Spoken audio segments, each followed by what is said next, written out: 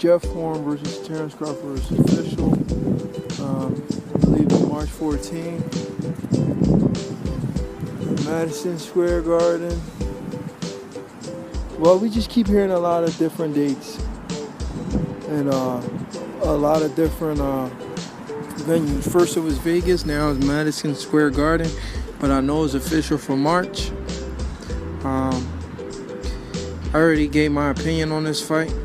I feel Terence Crawford will be a little bit too much for Jeff Horn.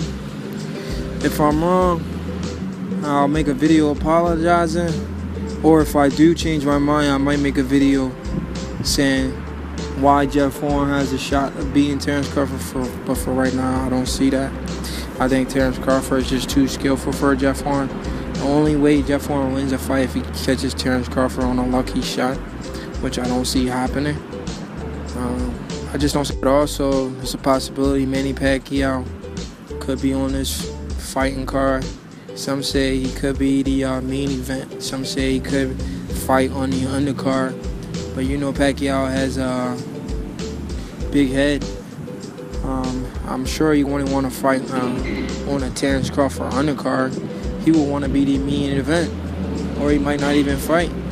So we'll see what happens if Manny Pacquiao be the.